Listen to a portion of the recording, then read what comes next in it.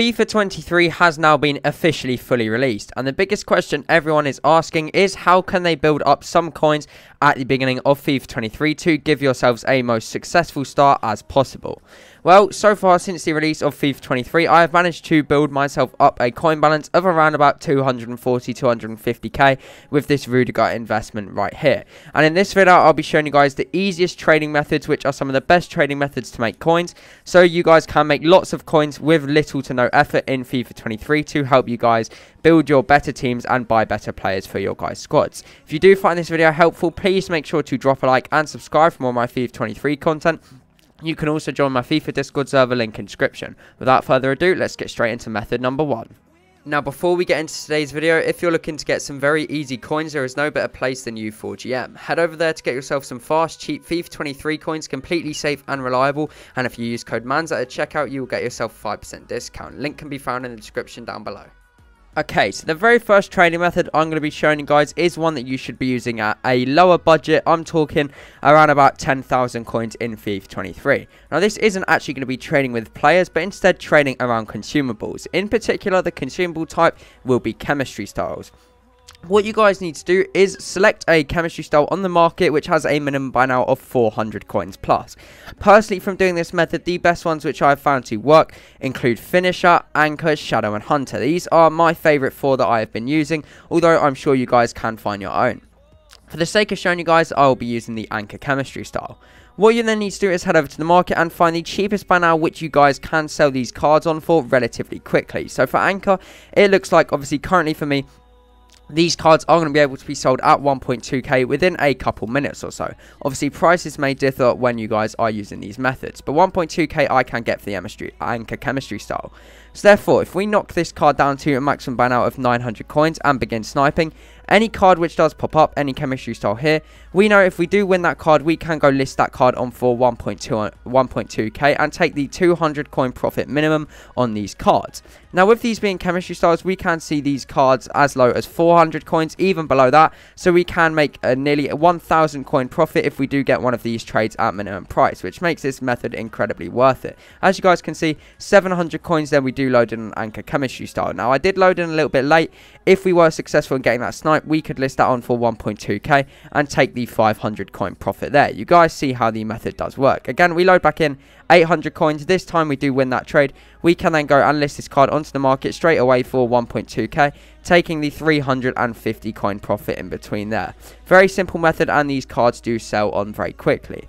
Now, if you guys aren't having as much luck sniping these cards, what you can actually do is either the compare price back out mechanic, where you guys simply just sit on the 59th minute and compare price back out.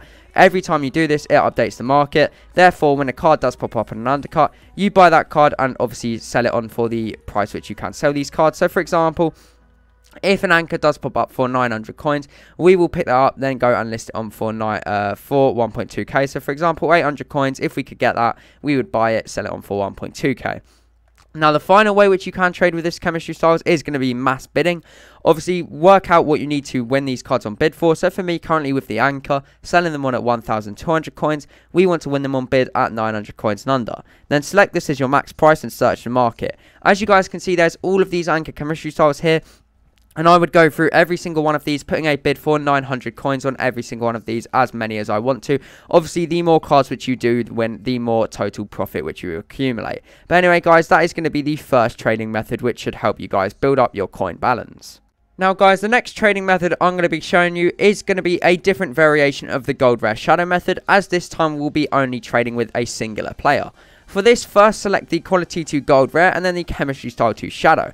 Now select your budget. So let's say you are trading with 20,000 coins in this method. Put the maximum buy now to 20k and then search the market. Now all you guys are looking for is players which commonly pop up under the shadow chemistry style. So for example here, Joe Gomez is a player which would work well on this filter, or other cards which regularly pop up like Fofana, Todibo, Raum, Niakite, Tierney. You guys get the idea. You're just looking for a player who commonly pops up, which people commonly apply a shadow chemistry style to. So, once you have located your player which you are going to trade with, for the sake of showing you guys, we will just use Joe Gomez. Then what you will do is head over to the market and find the cheapest buy now which these cards do sell on for with the shadow chemistry style applied. So, with Joe Gomez here, as we can see when we search in the market, The cheapest by now this card goes for, with the shadow chemistry style applied, is going to be around about 12,000 coins, maybe a little bit under that. Obviously, when you guys are using this method, prices may differ, and you guys don't have to use Joe Gomez, you can use other cards. What you want to do is find out the cheapest by now which you can sell these cards on for. So fast, it's going to be around about 11.5k. Then you would work out tax on 11.5k, or just tax on the price you are selling your card on for. So for me, that is about 700 coins. Then we would take away tax and work out what we need to snipe at for a decent profit. So for me, if I snipe at 10,000 coins, any card which does pop up, we are going to be making a 500 coin profit. And what you guys would do is sit here and begin sniping. Now, you guys may think, oh, this filter may not be that active, but actually a lot of cards do pop up due to it being the beginning of the game. There is a lot of focus on gold rares with shadows, and straight away you guys can see Joe Gomez for 10k with a shadow. If we pick that up, that is a 500 coin profit, and then you guys would just continue sniping. Now, if you do find a filter where the player is very competitive and you are unable to win some, that's fine, that's not a problem. You just head back over to the market and find a different player. For example, we could move on to Konate from Liverpool. Again, same premise, you guys would just go and find the cheapest this card does sell on for with a shadow. So for Konate, currently on the market, it's going to be around about 5,400, 5,500 coins. It's going to be this guy's by now with a shadow. Tax on that is going to be around about 225 coins. So we would try and snipe at 5k and under. Again, any card which does pop up now, we are getting hundreds of coins profit here if we can win a trade. And I promise you guys, if you are patient, you can see 1 to 2 deals a minute, and you can see deals for lots of profit for this for these cards. For example, this Konate here, that would have been a 600 coin profit if we did pick up that trade. These filters are normally not very competitive, so you guys can normally win about half the trades you do see. So this is a very profitable and easy method to make coins in FIFA 23. The next trading method I'm going to be showing you guys, which will help you guys make easy coins in FIFA 23, is going to be the position change trading method. For this, what you want to do is select a player whose default position is just going to be, for example, let's use centre mid. You guys can use any other position like left mid, right mid, basically any position you want. But what you want to do is find a player who you would like to trade with. So let's say, for example, we want to use Fred from Man United. What we would do is, obviously, we know Fred comes out of packs originally in the centre mid position. So what we would do is head over to Fred's card and find what he does go for on the market in the centre mid position. So Fred's generic card in the centre mid position on the market, we can see he does go on the market for around about 4,300 coins. Around about that price, obviously that is his price currently on the market. It may differ when you guys are using the method. Then what we want to do is check Fred's secondary position. So i.e. what position can we change Fred to? So for Fred, we can convert him over to a CDM if we wanted to, and people do this. Now, due to the price of position modifiers, what this actually means is that Fred in the CDM position, his price is actually increased. As you guys can see, Fred in the CDM position, well, his price is actually all the way up at like 4.9, 4.8 thousand coins. And when we can go and get a generic Fred on the market for like 4,800 coins, what we are looking for is undercuts like this Fred here. We know CDM Freds on the market, we can get 4,900 coins for these cards. So all we are doing is looking for undercuts, like this CDM Fred here for 4,400 coins. All we then want to do is just say, for example, work out tax. So tax is going to be about 200 coins. Work out what we need to snipe for tax, and then begin sniping these cards. And the reason why this method works so well is because people are completely unaware that the value of these cards does go up once they're position modified. People simply change their position for their team and then don't realize that it actually increases the price of these cards. So this method does actually work really well. Also, this method isn't too competitive as people aren't really trading with secondary position players. For example, a deal on the filter which I got earlier is this CDM Fred here for 4.3, which we can go list up for 4.9k and take the easy profit. You guys can see how this method works. Now, not only in the CDM to centre mid position, this method does actually work with other positions. For example, if you want to trade with a player from a cam whose then secondary position is striker, you guys could use that. All you're looking for is a player you want to trade with. So for example, you would just find a player like I did Fred and then snipe them in their second position looking for undercuts. It's a very overpowered method as people don't know the prices, and one of the easiest ways to make coins currently in the game in FIFA 22. So I hope that method does help you out. Now finally guys, the last easy way which I'll be showing you guys to help make coins in FIFA 23 involves investing. Now currently on the market there is two main things which I would recommend investing in. Now this will be the same when you guys are watching this video. First of all, it is going to be Team of the Week items. So far in the game, many Team of the Week items are at around discard price. What I would recommend you guys do is have a look at the informs which are down at like discard price, and just see if there is any from major leagues or major nations. So for example, this could be Team of the Week in the League 1. And you guys would just have a look, and you guys can see we have this 81 rated here guy, Leffe, at obviously 10,000 coins. Now, there is no harm if you do have a lot of coins in just picking up one of these cards for 10,000 coins.